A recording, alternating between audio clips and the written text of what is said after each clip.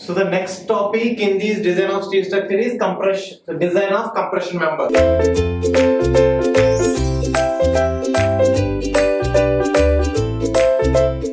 So far we have discussed about the plastic analysis and the connections. In that connections, we have discussed in detail about bolted connections and welded connections, and after that we have discussed design of tension member. So now the next topic is design of compression member. We know what is meant by compression. Compression is nothing but two forces, okay, two equal and opposite forces which are towards each other. So what is meant by tension? Two equal and opposite forces away from each other, then that is tension.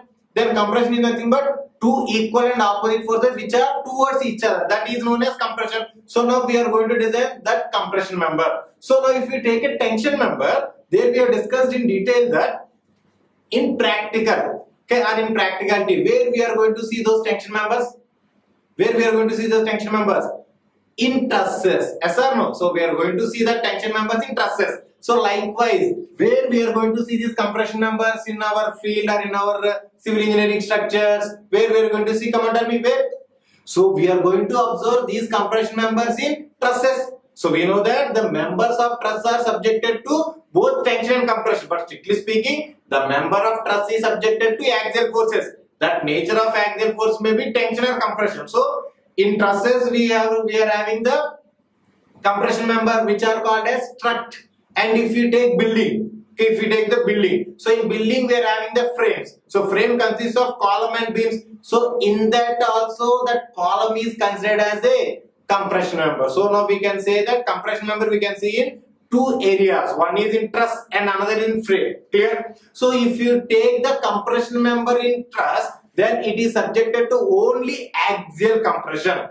Clear? But if you take the compression member in frame, that is column, so main load in that column is compression, axial compression, but along with that axial compression, it is subjected to moment also because of eccentricity of load. Agree? So that is only the difference between column and strut, but both are classified as compression member. So now here in this discussion we are going to discuss about design of compression member. So coming to this design, in this design of compression member, so if you once recollect the concepts what we have discussed in design of tension members, so there what is the major undesirable effect where we should take care about in the design of tension members? So come and tell me, what is the undesirable effect? So it is obviously shear lag effect. Agree or not? So likewise, coming to the compression member, the undesirable effect is buckling. Agree? Undesirable effect is buckling. It means, see, for example, assume that my palm or this hand as a compression member. So buckling is nothing but, so assume that this is the load like this. Okay, this is the compressive load like this in a column. So because of this load, chances are there for this column to buckle like this. This is known as buckling. Agree? This is known as buckling. You can say buckling is nothing but lateral bending. So buckling is nothing but lateral bending. So lateral bending. So that is the major undesirable effect in the design of compression member. So in the design of compression member, buckling. So that buckling we are going to govern by using a factor known as slenderness ratio. So we are going to govern or we are going to control that buckling by using a slenderness ratio. So in the design of compression member, slenderness ratio and material yield strength plays a major role. Or you can say the governing criteria in the design of compression member is slenderness ratio and then material yield strength. So first take down that point.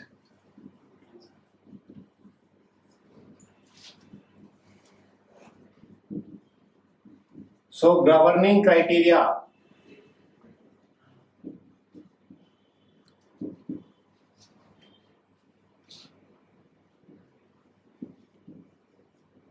Of compression member is slenderness ratio,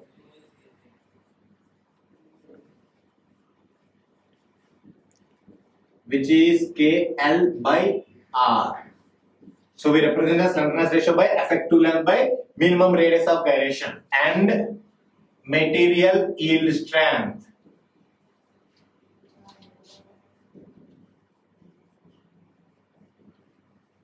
So take it down.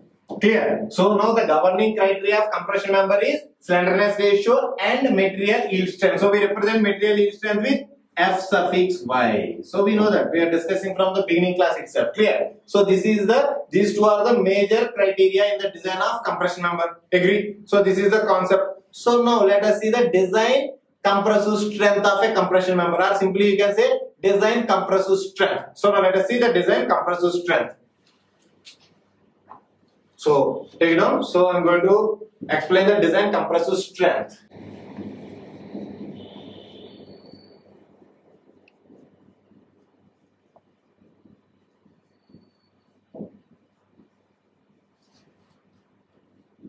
So design compressive strength we represent with P suffix D, PD. So design compressive strength is nothing but AE into FCD. So this is the formula.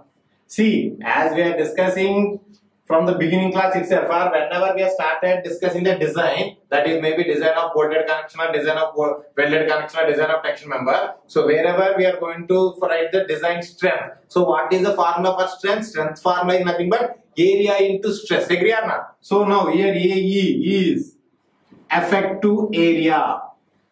AE is effective area. Effective area. Or we can say effective area and compression, and FCD is design compressive stress.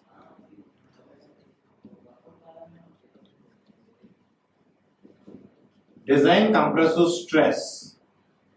Clear? So now regarding this, for this design compressive strength, code has given one formula based on Perry-Robertson approach. Okay, based on Perry-Robertson approach, the code book, that is IS 800-2007. So in our discussion, we are discussing the limit state method. So IS 800-2007 is going to tell about that limit state method. Agree? So now that IS 800 has given some formula for this. That formula is FCD is equal to the factor chi into Fy by 1.1.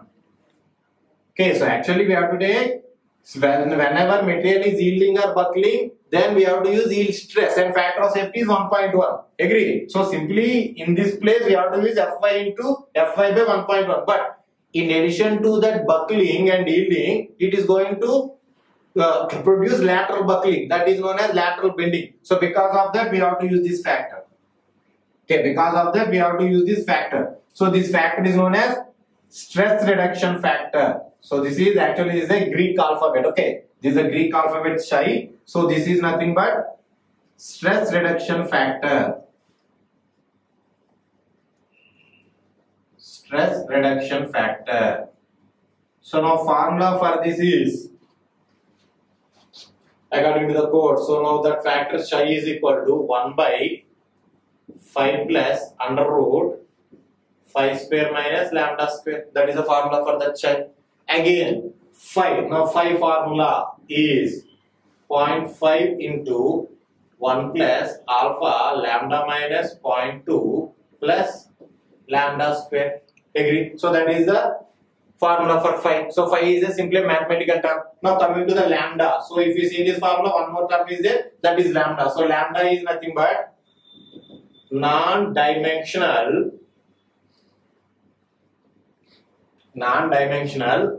slenderness ratio. Non-dimensional slenderness ratio, whose formula is under root Fy by FCC. We know that Fy. What is Fy? Fy is the yield stress. Now what is FCC? FCC is the Euler's critical stress. Euler's critical stress. So I guess regarding this you have studied in strength of materials. Euler's crippling load. What is the formula for Euler's crippling load? Come on, tell me. What is the formula? Recollect. So it is PCR is equal to pi square EI by L effective square. Agree or not? So the same. If you divide that formula by formula by area. So we are going to get stress. Agree or not? Pi square EI by L effective, or pi square AE by R square. Agree or not? So now the stress formula pi square EI by lambda square, or not lambda, sorry, lambda slenderness ratio.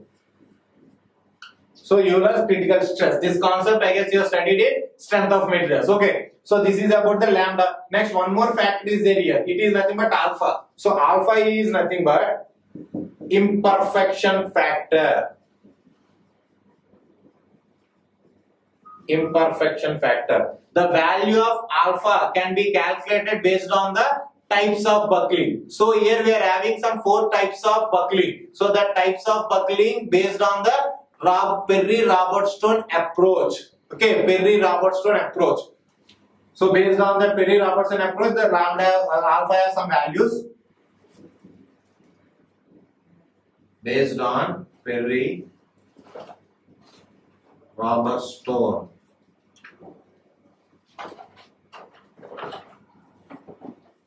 approach, we are having some types of buckling classes. So buckling class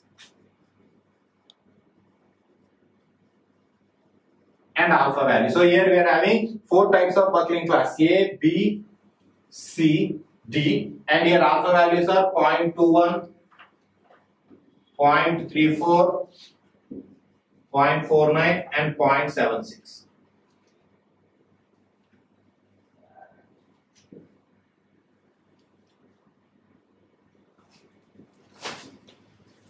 So these are the values of alpha. So mainly the column buckles in this class C. So the alpha value we have to consider in the design of our compression member is 0.49. So this is about the design compressive stress. Okay, this is about design compressive stress. So take down.